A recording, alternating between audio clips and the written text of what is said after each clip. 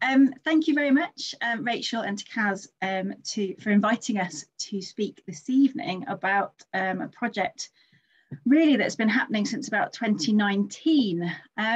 So the project itself found inspiration in October 2019, to be specific, with the discovery of a lead ingot, or lead pig, as we tend to refer to it, in Wrexham County Borough. And so far has led to the discovery of North East Wales's first identified Roman villa. So this evening, Steve and myself would like to take you through the different stages of the project and its implications for understanding Roman activity in this part of the world.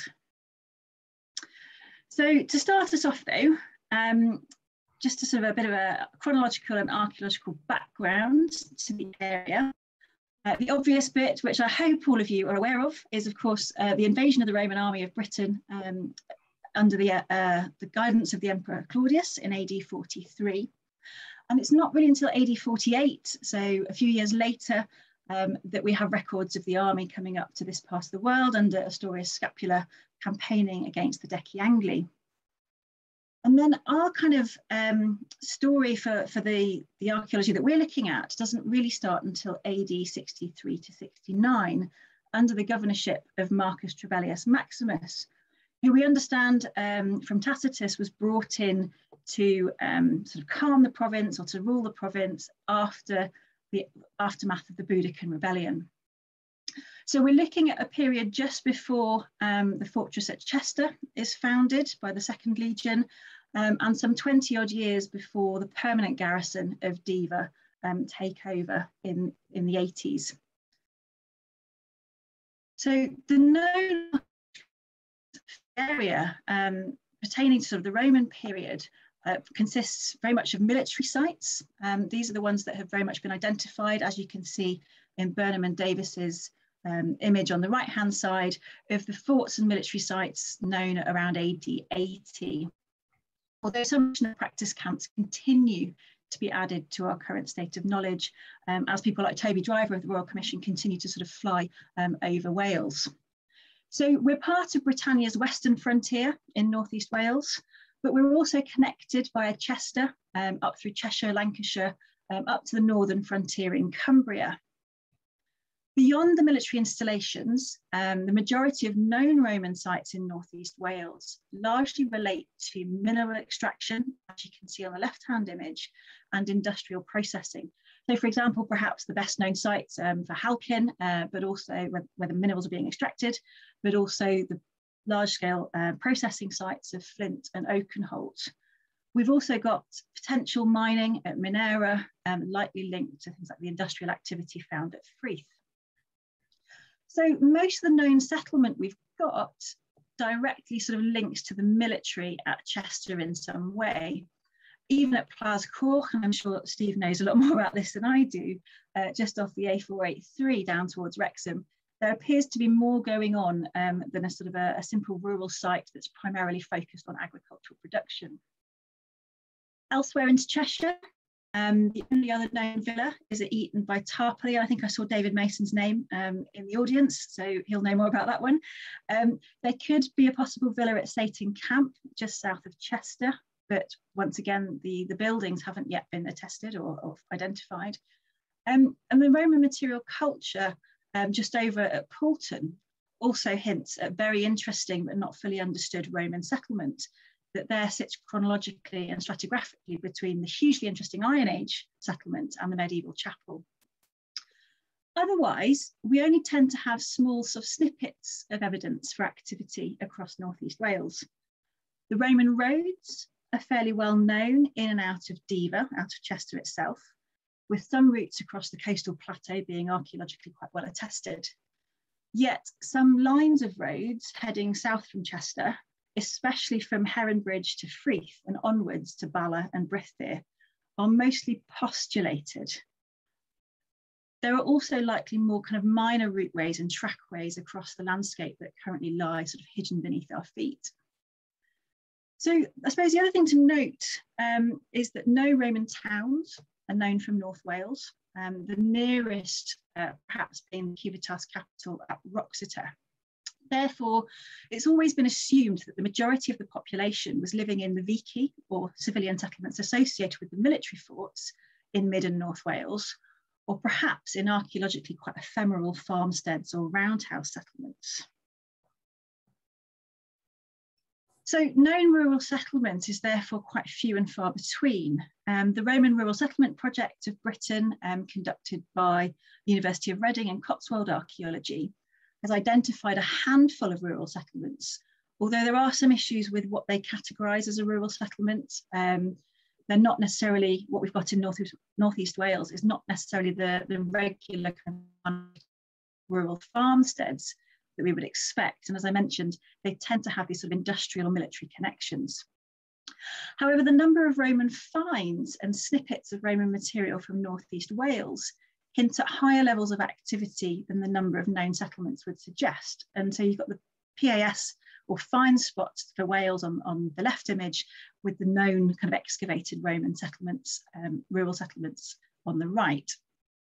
And actually, if we drill down into that a bit, and look at Wrexham County Borough itself, the number and distribution of Roman finds recorded on the PAS database potentially indicates a much higher level of intensity of Roman activity than it again is reflected in the number of sites that we already know about. So before this project started, sort of a broad summary of the current state of knowledge was that the majority of sites in Northeast Wales are associated with industry and exploitation of mineral resources, especially to do with the lead and silver production. We've got brooch production at Prestatyn, pottery and tile, so tile works obviously at Holt, and perhaps pottery production perhaps at Plascoch. Most sites seem to date to the Flavian period and later. A lot of them have military connections, with the 20th based in Chester. A lot of them also seem to be abandoned quite early, so especially the industrial sites, they seem to have the sort of the height of their activity at the time of campaigning and shortly after, so suggesting the Roman state needs those materials to sort of keep functioning. The very few non-military sites have been identified to date. No known villas in Northeast Wales, yet the spot finds tend to hint at a bit more. So to start off our project, I'd like to just hand you over to Steve to say a bit of the origins of what we've been doing.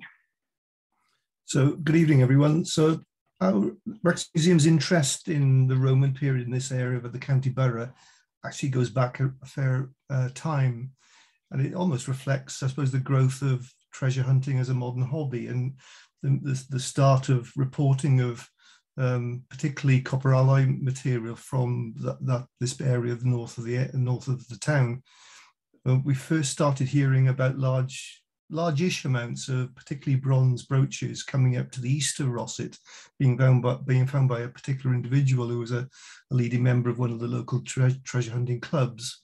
And then sometime, and I can't remember the exact year, but sometime in the early noughties, a local treasure hunter took some material he'd found in a field to the west of Rossett to one of the local detector club meetings in Wrexham.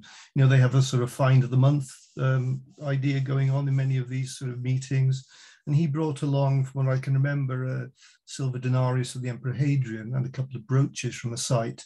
Now, he was fairly reticent to tell. I just happened to have a member of staff at that meeting, and her ears immediately pricked up when this guy brought this material forward as what he'd found in the area.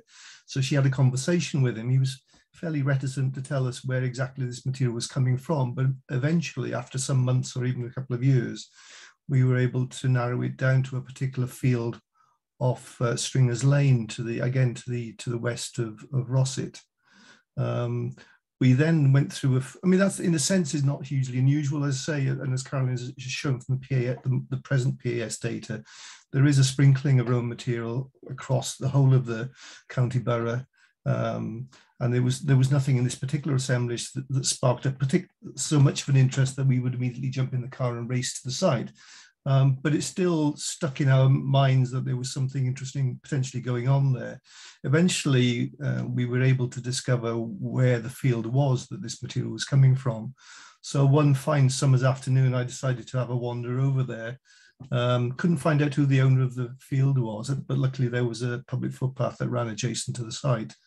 So I had a wander. I looked over the field, particularly wandered in my wellies down the brook that marks the southern boundary of the field, and found about a third of a Roman rotary quernstone, obviously used for grinding grain into flour, but also some fragments of some Roman flute tiles. Now that elevated our interest in the site to some extent, because particularly Roman flute tiles are suggestive of potentially underfloor heating systems, hypercore systems, and therefore was suggestive of the fact that the site was reasonably high status. And at the time, I remember thinking possibly villa, possibly mansio, or something in that sort of order. So we doubled down on our attempts to find out who owned the field. I remember writing letters to local farmers, all of which have the same surname, interestingly, trying to discover who owned this particular field. Never got a response to the letters. Spoke to our local councillor, who is also the lead member for the heritage services within the council, just happens to be the lead member for Rossett, and he was trying to help us as well to find out who owned this particular field. But this all came to a head, and as Caroline already mentioned, the lead ingot. So the image on the left of the slide, you can see a rather pleased chap in army camouflage gear.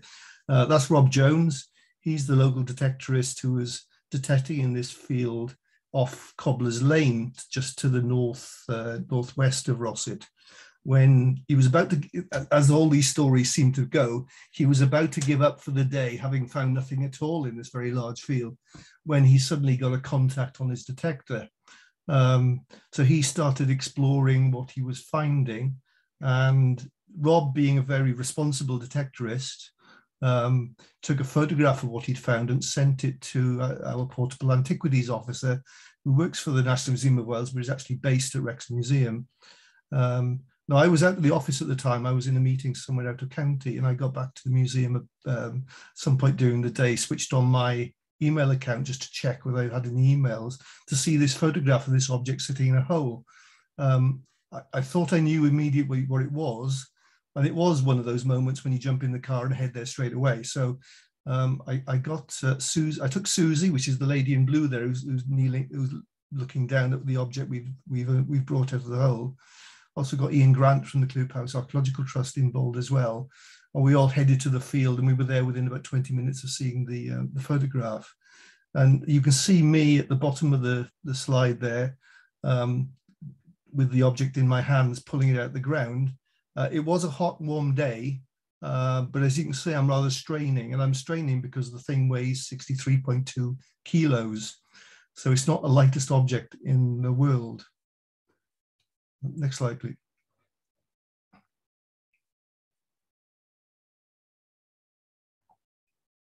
Next slide, please, Caroline. There we go. So as you can see, it's quite an interesting object. It is, as you say, a lead ingot. It's about 450 millimeters long. It's about perhaps 120 millimeters high. It's got a very interesting inscription on the top surface. It's heavily abbreviated or ligatured. It's a very, even on the day when we found it, it was clear that it was quite an interesting and very different inscription to the ones we've seen in the past. Obviously, the Grosvenor Museum have got a number of them that have come originally probably from Halkid Mountain and are on display in the museum there. But just the nature of this inscription was very, very different. The ingot itself has seen some damage since it's been in the ground. Some of them, I think, are probably plough scars. Others, I think, probably are not, and probably relate to some sort of Roman interference with the object, particularly on the lower left corner of the pig. There seems to have been a decided, definite attempt to take off one corner of the. Oh, thanks for pointing, Karen.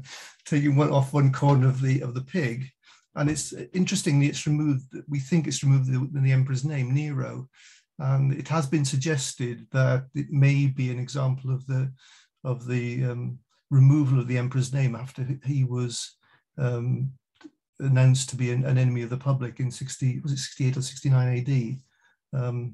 Damnatio Memoriae, I think it's called. The inscription itself is significant for a number of reasons. Obviously, the interpretation of the inscription is somewhat subjective. There is some damage to the inscription here and there. So therefore, there are some areas which are open to interpretation. But the consensus seems to be, and I don't think has seriously challenged it since it's been published. It mentions the name of the mine where the pig has come from. This is roughly in the center of the inscription. It mentions a place called Magul or Magulum or Magulium. That is a place name that doesn't survive to us today, so we don't know where that is, although we have some suspicions. But perhaps even more interesting, towards the right-hand side of the pig, it mentions our friend Marcus Trebellius Maximus, governor of the province of Britannia between 63 and 69 AD. And it's the only known inscription that bears his name ever to be found in the UK. So it's quite an important object in terms of the history of the province of Britannia. It's so interesting that the pig has been on its holidays in London for the last few months.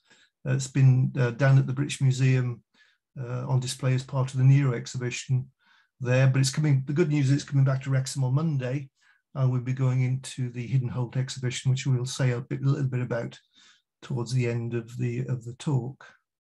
Now, we were very keen to acquire the object on behalf of the museum. Because it's made of lead, currently it's not covered by treasure legislation. So therefore we were able to negotiate with the landowner for its purchase. We valued it. We raised the money from various sources, including the DNA Acquisition Fund, and Friends of Wrexham Museum contributed as well. And we were eventually able to purchase the pig for our permanent collections. Next slide, please. So we've had some analysis done care of Liverpool University. We've been very helpful to us in terms of this sort of scientific analysis of the pig. The pig itself is that big blue square in the middle of the red circle. And although, again, there's a certain amount of subjectivity and interpretation as part of this evidence, and don't expect me to explain the science of it, because I'm an archaeologist, not a geologist, but it seems to me that it sits quite nicely in the sort of Flintshire ore areas, those sort of slightly larger blue circles. There are a lot of quite orange triangles in that area, which are the Cumbrian lead pigs, but a lot of those, if not most, if not all of those, are associated with the Hadrian's Wall construction from the 120s onwards. Very surprising if a lead pig appeared in Cumbria at the time of this between 63 and 69 AD. So I think we're reasonably confident that the geologists are reasonably confident that the lead that the pig is made out of has come from a Flintshire source. Now, because the nature of the pig is very different to the ones that we've seen from Holkin Mountain, the process down at Oakenholt and Flint, it seems, and of course it's somewhat earlier. So all those pigs that we know of to date, and obviously more, I dare say more will be found as the years roll by, all seem to date from the time of the Emperor Vespasian and later, whereas this obviously is late Julie Claudian. So my guess would be is that this pig has come from possibly somewhere like Freeth, where there is some evidence of lead processing in the earliest phase, or even possibly Minera. But the issues around Minera is obviously there was extensive medieval to 19th century lead working there, which has probably largely destroyed anything that was prior to that in terms of the Roman period. Oh, there is some suggestion of some Roman fire setting activity in some areas of that of Minera. So it wouldn't be astonishing to find that the lead has come from that sort of area of very southern Flintshire or eastern Wrexham County Borough. And that's my story, and I'm going to stick to it until somebody proves otherwise. But it was the discovery of this pig and our interest in it. We were clearly very keen to see whether there's any archaeological context to the pig. As I said, the pig weighs a fair ton. 63 kilos is a lot of weight. So we just happened to have an incidental conversation with myself and Caroline about how interesting it was this pig had turned up in this part of the county borough and its date in terms of the 60s AD. So we applied for a grant from the Roman Research Trust to carry out some explorations of the field where the pig had been found, to see whether there was any evidence for an archaeological context in that field, particularly in my case, interested in that possibly that Roman road that goes from Chester down towards Freeth and then on to Bala and Brydddir. So we had a grant to do some geophysical surveys, thanks to Chris Matthews at Archaeological Surveys West. We did a magnetometer survey in the field, and as you can see, that showed up various anomalies. The very clearest anomalies are post-medieval field drains, ceramic field pipes, and so on. But if you try to ignore that sort of later clutter, you can see various possible anomalies which might be archaeologically interesting crossing the field. So we were particularly interested in a possible, and if you look at particularly the geophysical plot at the top right-hand corner, you need to stand on one leg and squint, but you can almost see a rectangular building in that corner. That's very close to where the pig was discovered. And there's also a very faint linear mark heading across the field to the south of where that building is, from the bottom right-hand corner of the plot towards the corner of that building. And I got a little bit excited as to whether that might be the line of this Roman road. So we had enough, we thought, to bother putting some trenches in to see whether there was anything going on there. So in September 2020, we excavated some holes in the field over the areas, those anomalies. Here we are digging in the field. There's blue sky in this image, but it didn't half rain. And it's very heavy clay soils. It happens in a field off Cobbler's Lane. And what happens then, of course, is the fields fill with water, the trenches fill with water.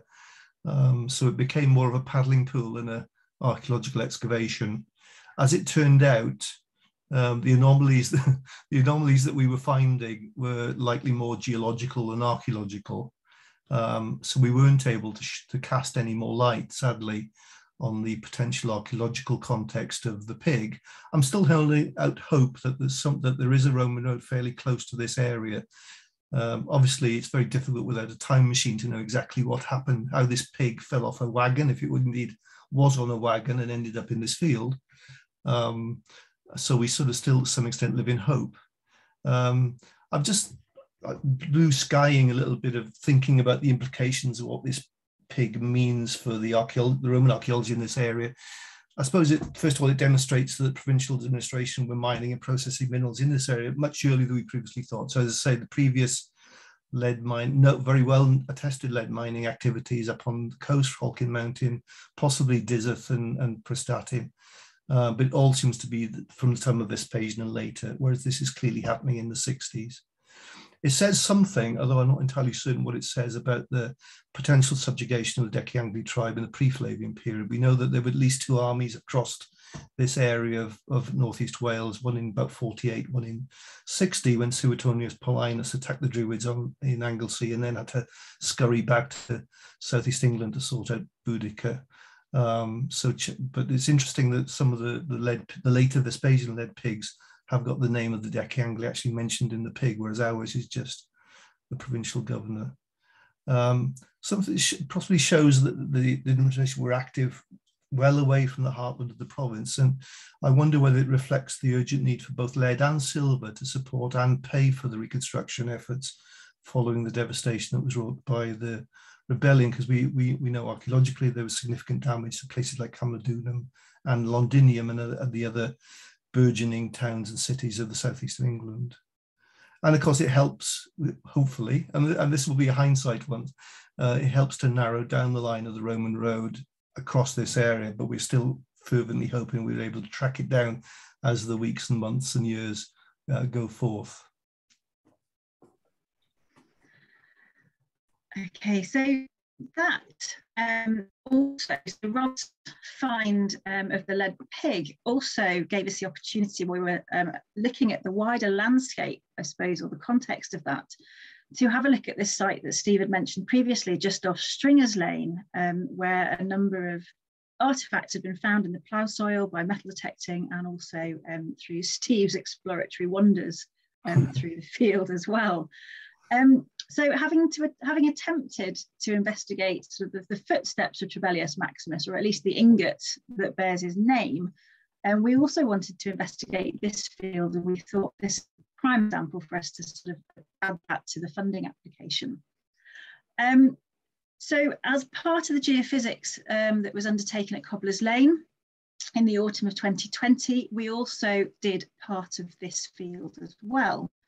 Again, with Chris Matthews from Archaeological Survey West, again using magnetometry, and where the majority of the building material had been found within the field, within the plough soil. So as Chris was actually processing the data on his laptop on site, I had a call from him, quite an excited call from him, basically detailing how this outline of a structure that I might want to look at had sort of almost jumped off the screen and slapped him in the face. And so I went down to site and went to have a look at what he'd got. And I've honestly never seen such clear results. I don't think Steve has either, especially not in this part of Wales, or Cheshire for that matter, where it's almost like a geophysical black hole. So just running off an east-west alignment and with a southerly aspect towards the Pulford Brook, we were able to identify the outline of a Roman villa. So in that area, we actually went back and did a higher resolution magnetometry survey to get an even clearer image, which is why this sort of bottom right-hand corner of the geophysics plot looks slightly crisper. And here you can see a sort of a basic interpretation of those results, with the main villa building itself, a rectangular structure just in front, some possible walling and high levels of burning towards the brook to the southwest, also some field boundaries, possible outbuildings and other features as well. Now, obviously, with geophysics, you don't get a clear idea of the date of these things. So it was then uncertain as to whether they were all chronologically contemporary or not. And there was only really one way to find that out. But at a similar time, so the geophysics was done, I think, just before the field was ploughed. And then shortly after the ploughing of the field, we thought, let's get in and try and do some field walking. A couple of weeks after the geophysics, we did some targeted field walking over the main area of interest, picking up the artifacts from the surface.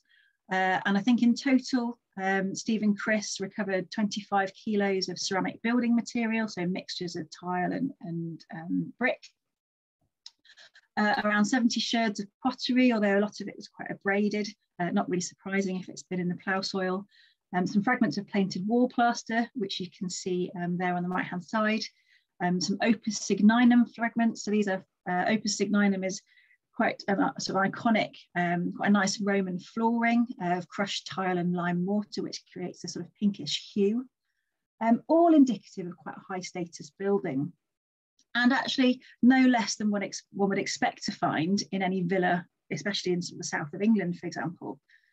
So that gave us enough really ammunition, if you like, to apply for further funding to support a season of intrusive investigations or excavations to you and I. And so with kind permission from the Willises, who own and farm the land, with generous support from Cadwyn Clwyd, Rural Communities Fund and the Roman Research Trust, and both the University of Chester and Wrexham Museum, we began excavations in September of this year. So we'd identified 4 initial areas that we wanted to target. The villa itself, as you can see outlined in Trench 3, so part of the villa itself, the rectangular structure sitting just to the south of the villa, Trench 2, the anomalies by the brook and possible outbuilding, Trench 1, and also Trench 4, which outbuilding.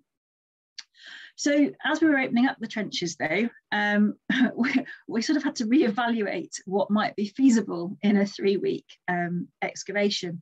It's amazing how small a trench looks when you're drawing it on a geophysics plot, but when you're there watching the digger actually strip the topsoil, it suddenly turns into something quite a lot larger. So our plans for Trench 4 had to be revised, and that's a kind of a to be continued part of the project. Nonetheless, the main aims of what we wanted to do were to ground truth the geophysics, evaluate the condition and character of the buried archaeology, including the preservation and survival of artefact and environmental evidence.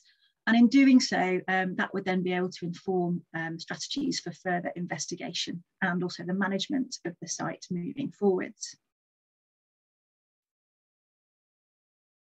So I just want to take you through what we found in Trench 3. So starting with the villa itself. And on our first day machining off the topsoil, I think it was actually within about 6 minutes or so, we literally struck Roman masonry lying, it can't have been more than about 20 centimetres beneath the ground surface in places. So, I mean, that was rather unexpected, but at least it meant that we didn't have to remove all sorts of overburden, which was quite a relief, especially when I looked at how big the trench was getting. It's also perhaps why the walls showed up so clearly on the magnetometry, because it's so close to the surface, but also probably because of the lime mortar used in the bonding. Stone doesn't often show up in magnetometry quite like it might do, for example, in a resistivity survey. So yeah, it's proximity to the surface and the type of burnt material in the bonding is probably what lit it up like a Christmas tree, if you like, on the magnetometry.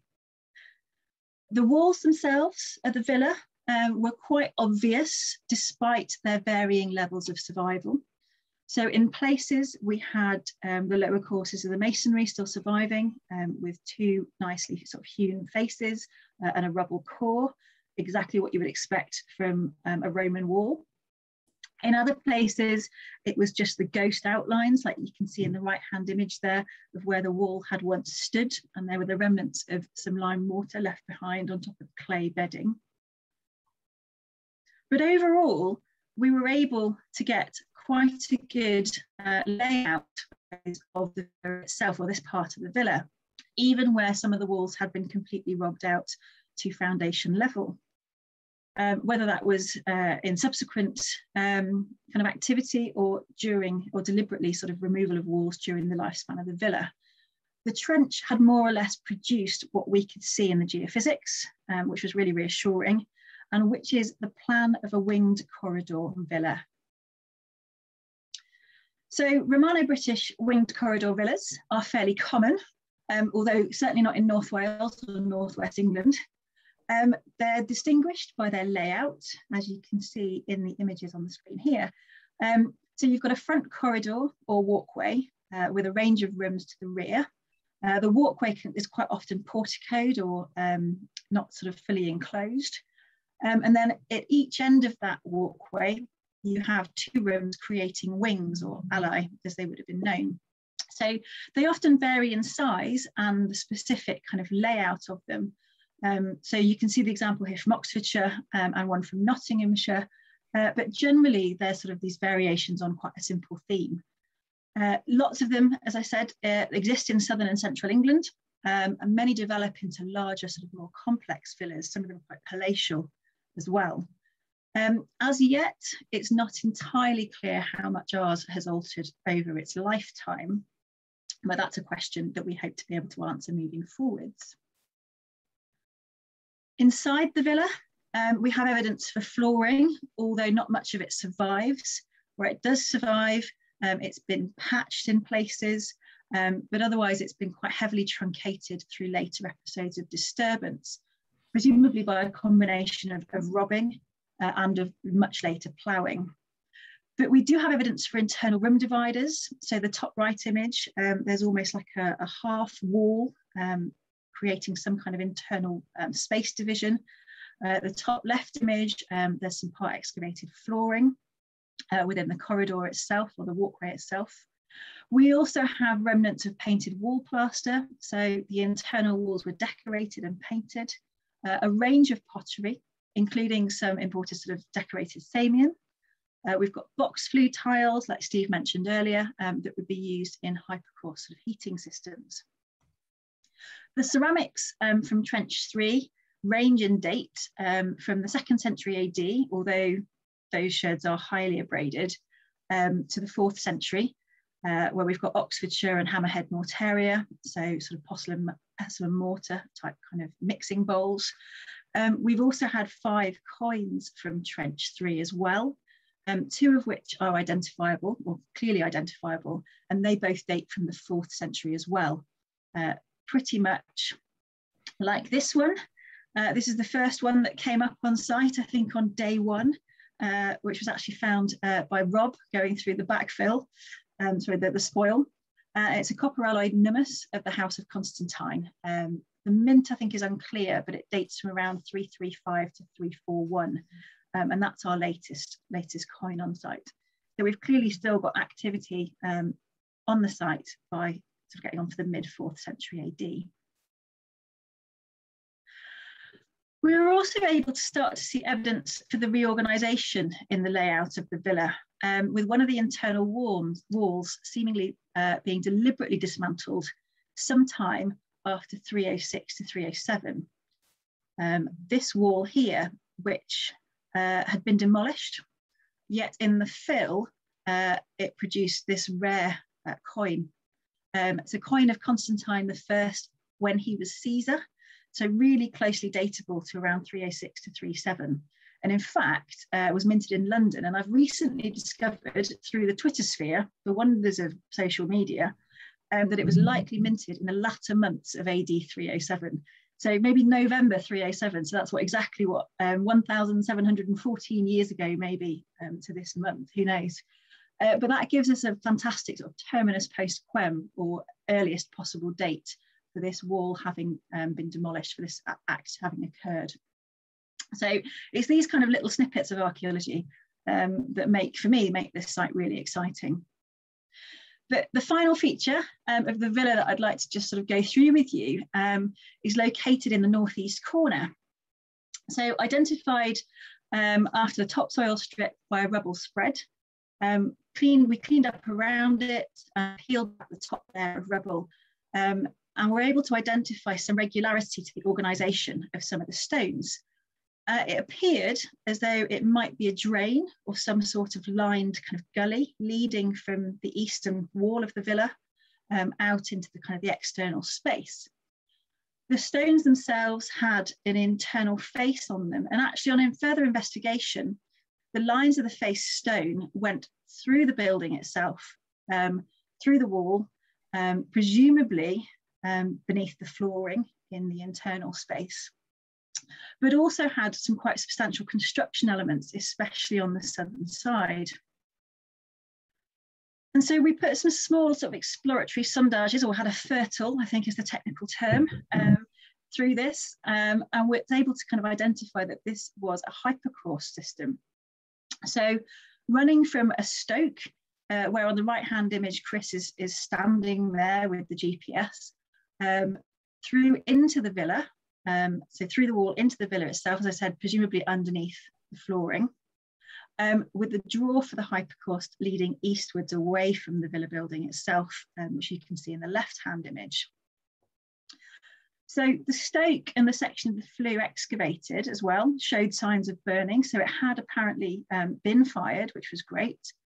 Just how far the heating system goes into the villa itself will be a question I'd like to answer in future investigations.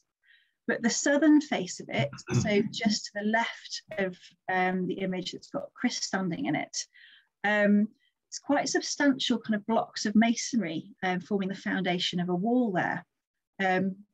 So that would have kind of shielded the stoke. On the right-hand side where Chris is standing is the access to it in order to light it and maintain it. And the superstructure of that wall on the left, on the south side, appears, you can see in the section there, to have been pushed into the stoke and flue in an attempt to sort of decommission the hypercaust. So we've got samples of the burnt material sealed beneath that demolition rubble, which hopefully we'll be able to get some radiocarbon dates from as well, so be able to get an idea of when this building was actually, or this part of the building was decommissioned. So we have a rather nice, albeit somewhat denuded, winged corridor villa, which would have looked something like the first phase of villa at Lullingston down in Kent. You can see in the reconstruction there. But We also have a range of other structures that we identified, which I shall hand over to Steve to tell you about.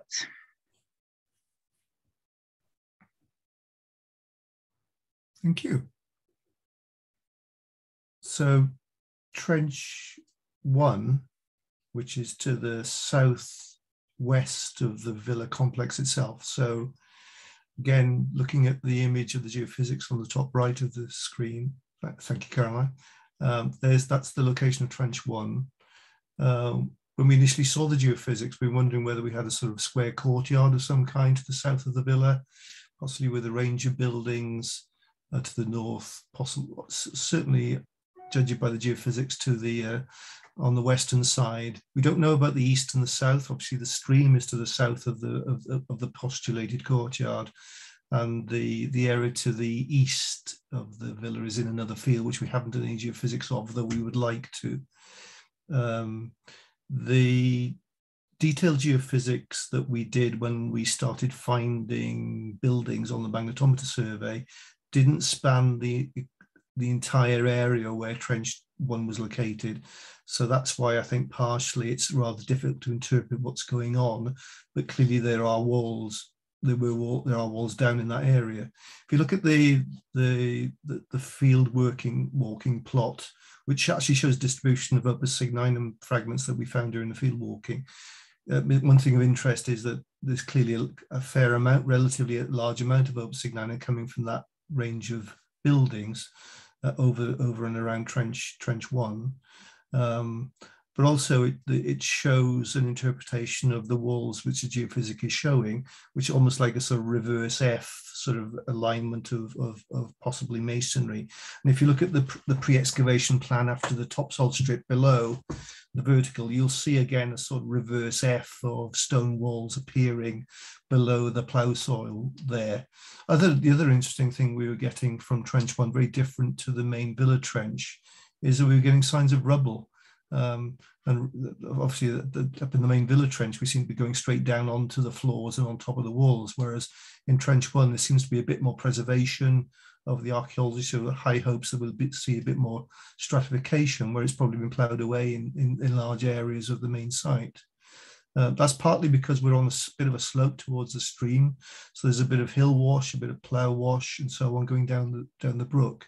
You can see the walls are not quite as close to the surface in this trench as they are on the main villa's trench. Hence, I think the survival is somewhat better.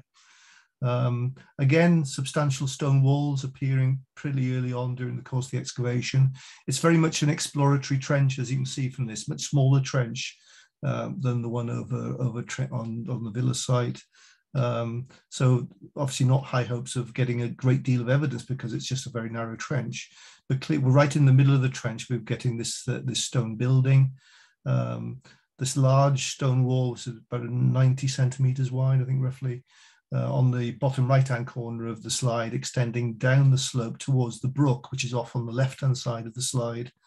Then returning, where there's a bit of a hole you can see on the corner of the trench, returning across to the left-hand side of the upper ranging rod, and then at the far end of the trench, just as the area drops down, returning again to the north. You can see between the ranging rods and between the walls, these sort of whitish, milky sort of whitish areas. These are surviving areas of opus signinum flooring, particularly on the right-hand side of the slide, just to the right of that smaller wall crossing the room. The opus signinum is virtually intact in places. Evidence of post-medieval robbing of masonry, which are these large holes which have robbed out the corners of the building. Thanks, Caroline. But also evidence of modifications to the building. So therefore that the wall just above the lower ranging rod crossing the building from east to west, that wall there, that's clearly been added later. It cuts the opus signinum floor and it butts the external walls of the building. Next slide, please.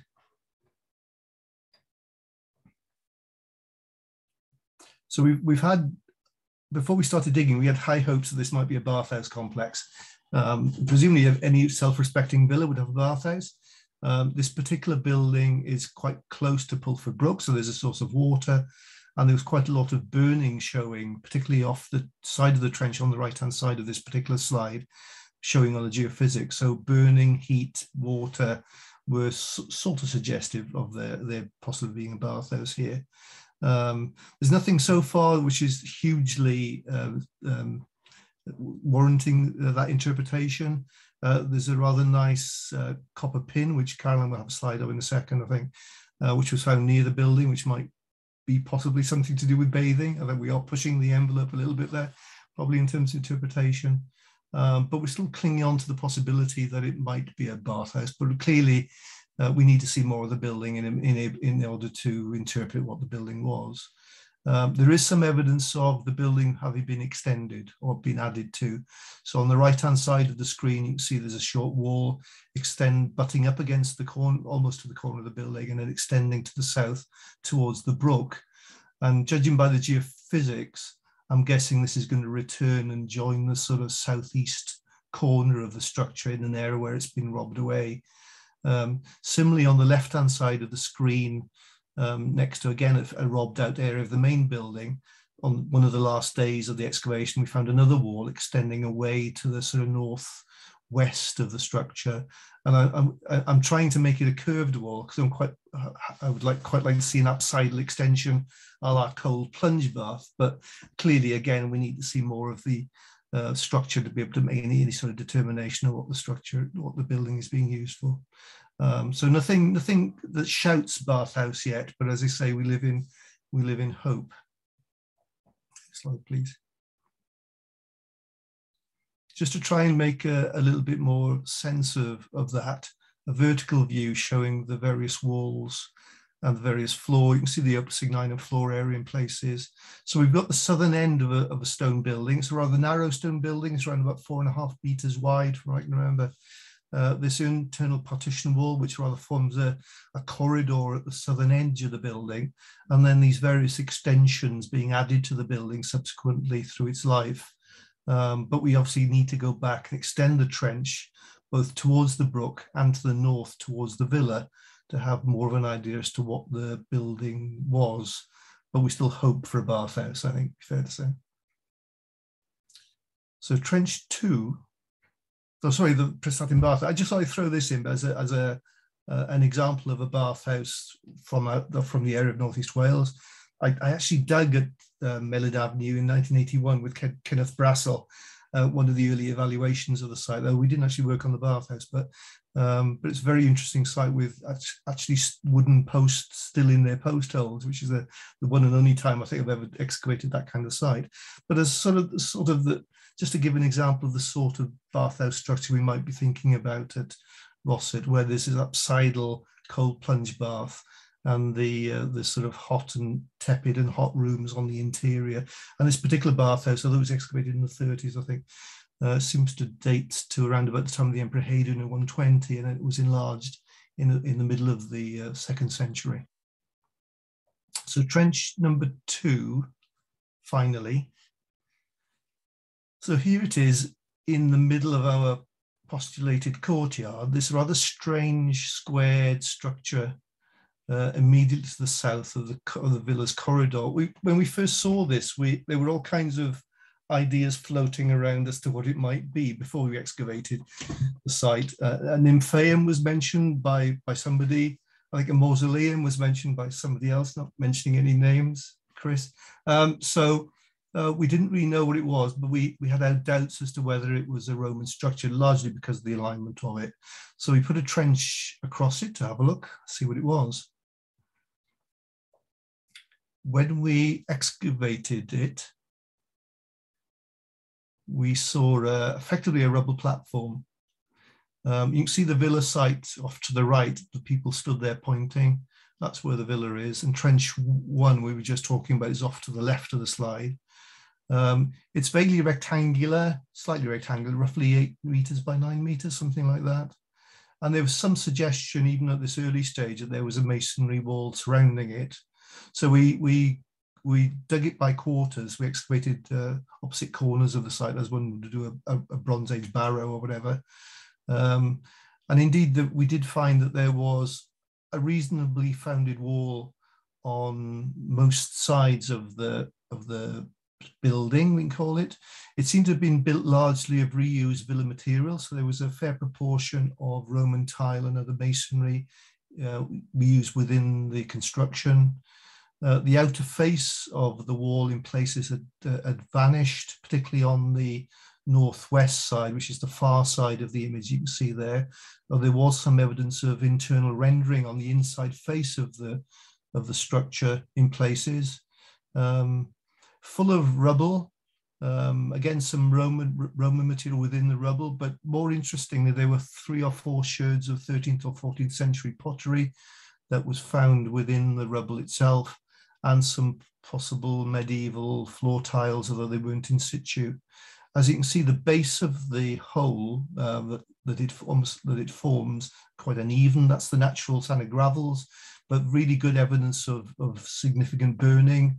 In fact, there was so much timber that we've sent some off for dendrochronology and C14 dating to see if we can get more evidence from the structure. So whatever it is appears to have burnt down and then backfilled with whatever rubble.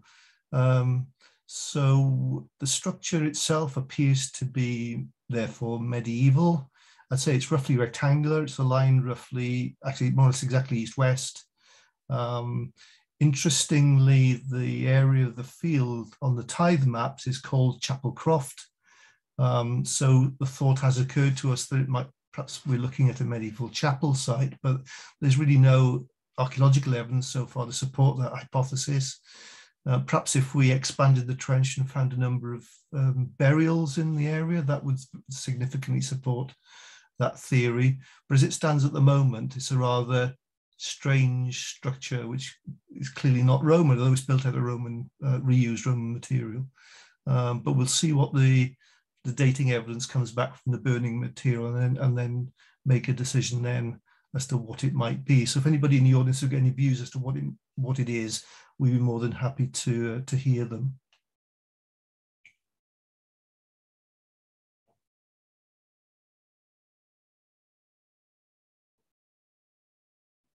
Yeah, so whatever is a mystery remains a complete mystery for the time being, I think. So we're getting a picture though of a multi-period site, potentially even with a number of Roman phases within that. And as mentioned, the artifacts suggest activity from the late 1st or early 2nd century AD through to the 4th century, and then the reuse of the site in possibly up to the 13th or 14th century as well. What happened between that time remains uncertain, but is certainly an area of interest.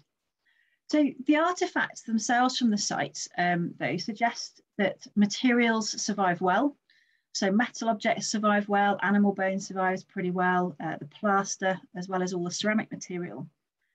And the occupants of the villa were clearly connected to supply networks and integrated into the Roman economy, as one would expect, I suppose, of a villa site. We've got regional ceramics and local ceramics, so Holt wares. We've got black burnish ware from the south coast of England, Oxfordshire wares, as well as access to the kilns at Holt as well. We've got on the last day, in fact, out of Trench 2 being reused in the construction material for that later building, we had a partial Legio 20 stamp from Holt. So that's our only direct military connection so far, although the fact that they're sourcing their brick and tile from a local tile works is perhaps unsurprising. There are artifacts as well that hint at the agricultural elements of the site, so quernstone fragments for the grinding of grain, spindle whorls for the spinning of wool. However, not much in terms of quantity other than iron nails, lots and lots of iron nails. Also not much in terms of items of personal adornment, which I was rather disappointed with. I do love me a nice Roman brooch. And there's probably several reasons for this. One being the sort of plough damage and disturbance, including then the metal detecting of the plough soil over the last however many decades. But also, we haven't found the rubbish dumps yet. We haven't actually excavated the middens associated with the use of the villa. And so therefore we need to sort of think about where we might find this material that will help us date activity at the site and get a bit more of a flavour for everyday life. But we did, however, get a fragment of copper alloy hairpin from Trench 1, as Steve mentioned, and is pictured here on the bottom left image. And I love this because it demonstrates the presence of women on site as well. So hairpins are one of the only kind of Romano-British artefacts that we can categorically say was a female sort of object. So I like the way that sort of adds a bit more texture to our understanding of the villa and who lived there. But otherwise, another key aim of the project has been to try and involve as many people as possible in as many ways as logistically feasible. And considering the importance of the site archaeologically, we really wanted to ensure that we were communicating our findings as much as we could. So we had a very popular open day, as you can see some images on the left-hand side there with one of, I think it was Steve's tours. It was very well subscribed.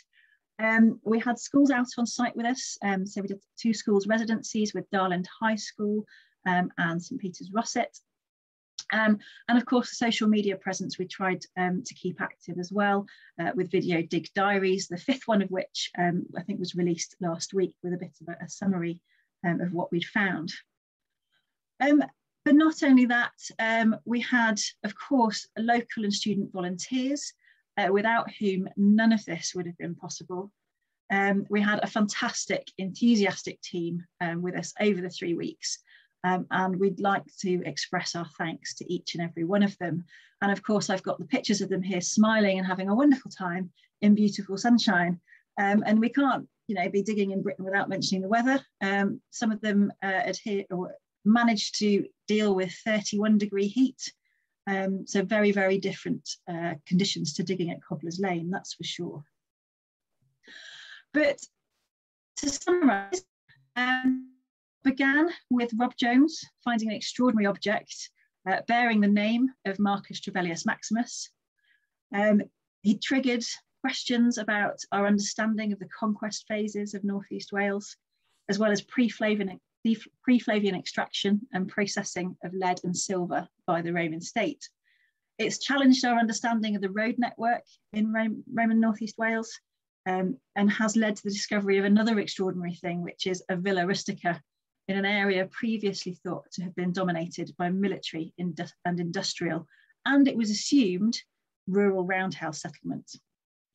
So by following in the footsteps of Trebellius Maximus and embarking on a larger scheme of survey and investigation over the next few years, we hope to be able to identify more evidence for Roman activity in a landscape that would have been rich pickings, whether you were a farmer, made a living from the local mineral resources, or perhaps were a retired soldier settling down within close proximity of the fortress. So thank you all very much for listening to us.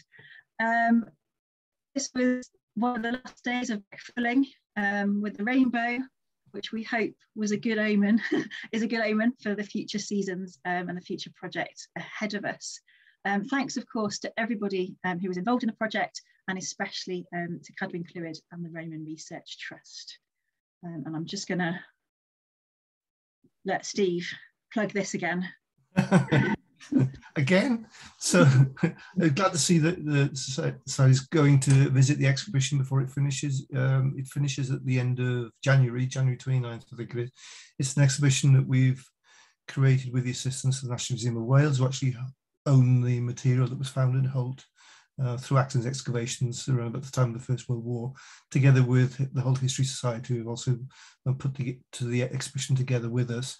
Particularly exciting, hopefully, is the return of the lead pig we've been talking about, which is literally travelling back from London on Monday, and we'll be going into the exhibition sometime next week. I don't know exactly when, and I dare say it will fall to me to lift the damn thing into the case again. And also some of the objects that we've found, which Carol has shown some of the slides of, are also going on display.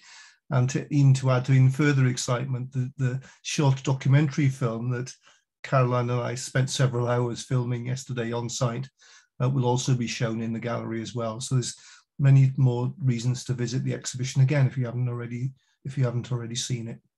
Thank you. Thank you very much. Back to you, Rachel.